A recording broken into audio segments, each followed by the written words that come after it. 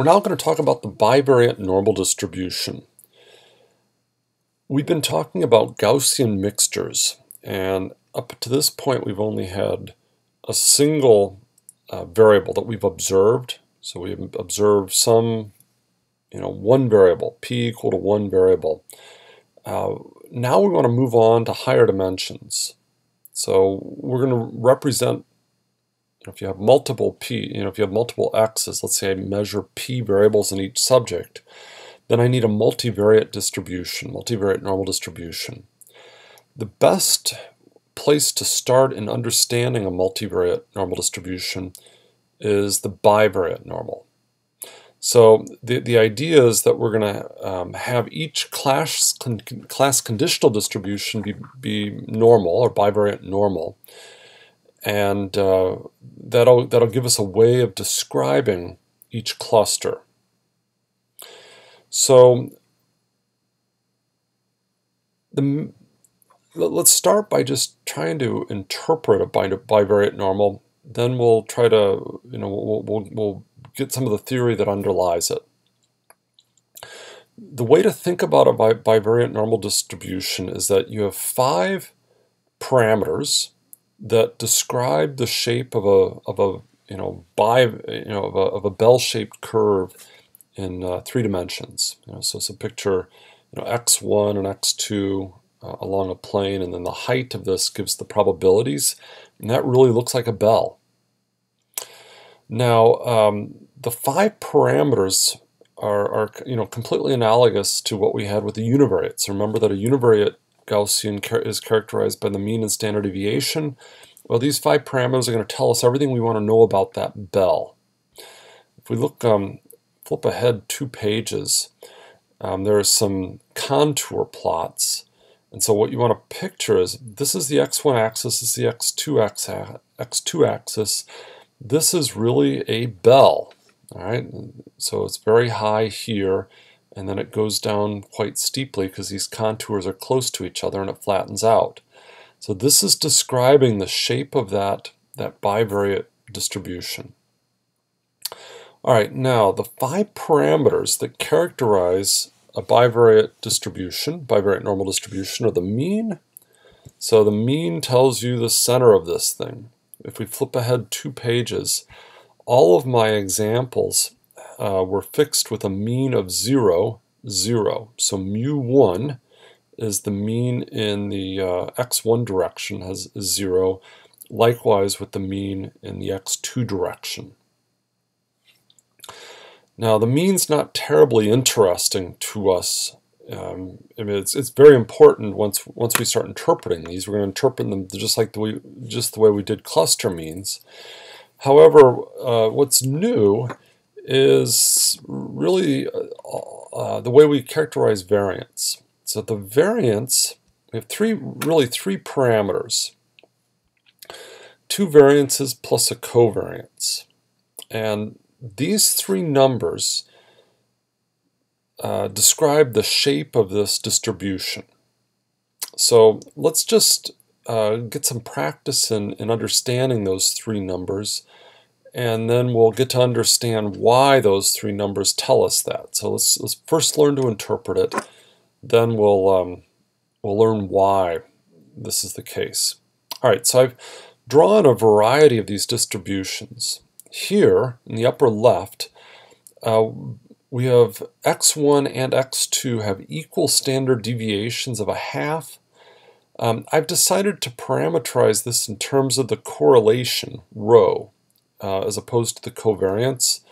The 2 are really just reparameterizations. So whether we want to think in terms of the correlation or the covariance is just a matter of units. So it's more convenient to think in terms of correlations, I think. So we'll do that. All right. The fact that the 2 variances are equal and the correlation is 0 means that we're going to have circular contours. Okay, so everything is, this is like a symmetrical bell in every direction. We've been calling this a spherical cluster. in the past because it's round. Okay, so again, the combination of equal standard deviations and a correlation of 0 is what makes it round. Now let's keep the correlation 0, and we're going to keep the standard deviations equal, but we're going to make them bigger. Okay, so what happens when you make them bigger is that you now have more spread. So think of a distribution that has more spread than over here. This is the observations were much more tightly packed around the mean. So this is saying the typical deviation from the mean is about a half. Here the typical deviation from the mean is about 1. All right, so that's the effect of making sigma bigger, is to, make it more dispersed, therefore the contours are further apart. Well, let's keep our correlation as 0. However, I'm going to now relax the equality of the standard deviations. So notice sigma 2 is now twice as big as sigma 1. What's the effect? Well, the way to see this is that there's much more variation in the x2 direction than there is in the x1 direction. So the contours get stretched in this way. So that's what happens when you have unequal standard deviations. Let's now start to make rho non-zero. So if you have a correlation of 0.4, I'm now going to have equal standard deviations, but a non-zero correlation.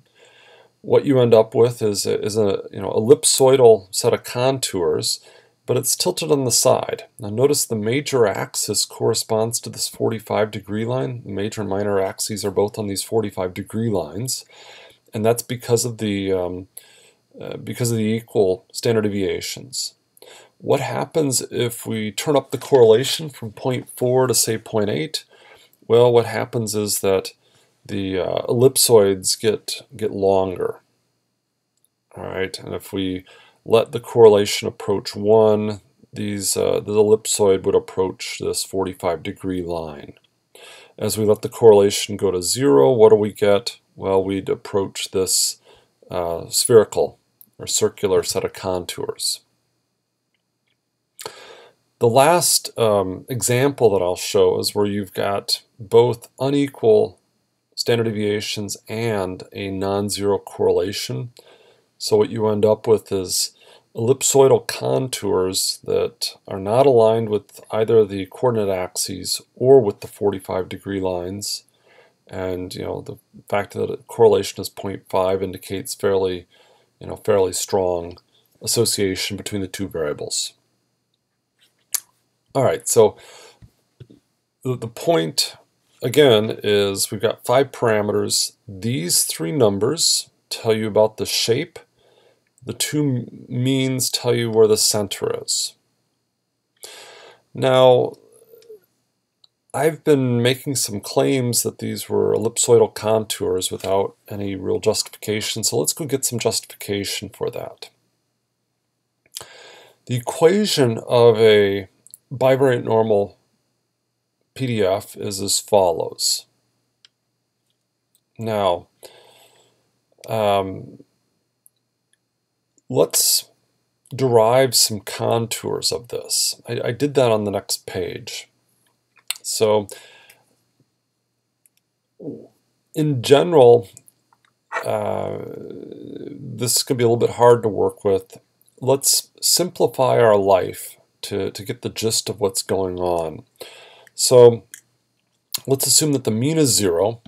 So if the mean is 0, I don't need to worry about x minus 0 is just x. Okay, so we're going to center this thing at 0, and I'm also going to assume that I've got a diagonal covariance matrix. So now the diagonal covariance matrix is going to imply that the correlations are 0. Okay, so these off diagonals are 0. When does that happen? Well, it only happens when rho is equal to 0. So let's just consider this for now. Now we can invert this matrix very easily since it's diagonal. So we can just find the reciprocals of those elements, and we get the inverse. You can check this. If you multiply these two, you'll get the identity matrix. Now, what is a contour? So the contour is going to be the set of all points such that the PDF is equal to some constant, let's call it C. Okay, so if you think about contours on a hiking map, well, the contour shows the set of all points with equal elevation. So we're just doing the same thing here, where we're going to find all the points where this thing is equal to some constant. So that's all we're representing with those contours. All right, so let's go solve this. So we want to have the set of all points such that the PDF is equal to a constant. Well, this is the first term. Now notice the 1 minus rho, square root of 1 minus rho goes away. Why? Because rho is 0. So this is technically times the square root of 1, which of course is 1. It leaves it unchanged. This is what goes into the exponent. So x transpose times the inverse of the covariance matrix times x. This is called a quadratic form. Now, I'll leave it as an exercise to work out what this quadratic form is. It turns out that it's just down here. Okay, so we're going to take x1 squared over... All right, well, let's back up for a second. The first thing I'll do to solve this is we'll multiply both sides by 2 pi sigma 1 sigma 2. So I've done that. And the way to think about what's sitting on this right-hand side is it's just, it's a constant. Now let's take the log of both sides. So we'll take the log of both sides. Then I will multiply both sides by minus 2. So we end up with this quantity. And so think of this as some constant. Now back to my quadratic form. This is a quadratic form. Leave it as an exercise for you to try this out. It turns out that this is just x1 squared over sigma 1 squared plus x2 squared over sigma 2 squared. Now, we recognize this as the equation of an ellipse for sufficiently small c. So why do I say that? Well, we've got the sum of two non-negative quantities on the right-hand side, so what's on the left-hand side had better be positive. So you can't add up two non-negative things and get a negative thing. So when is this thing on the right negative? Well, you got that minus 2 sitting out in front. So the only way for this thing to be negative is for the quantity of that we're taking the log of to be less than 1. So remember, the logs of anything less than 1 are negative. So this whole thing has to be less than 1. When does that happen? Well, when c is pretty small. All right. Now, the point with all this is we get an ellipse, and this is the length of the major axis. If this constant on the right were 1, sigma 1 would be the length of one axis, sigma 2 would be the length of the other axis. If what's on the right-hand side is not 1, well, then the axes still maintain this proportion. It's just that the contours get bigger or smaller. And so that's exactly what we saw, for example, here. The length of one axis was, well, a half, and the other was 1, but then it got multiplied out depending on the particular contour that we wanted to look at. All right, so what I've just shown is that these contours will be ellipses in the uncorrelated case. When you've got a correlation, it's the same thing, but we need to know more about. We have a rotation that we have to worry about at that point, and I don't want to go through that.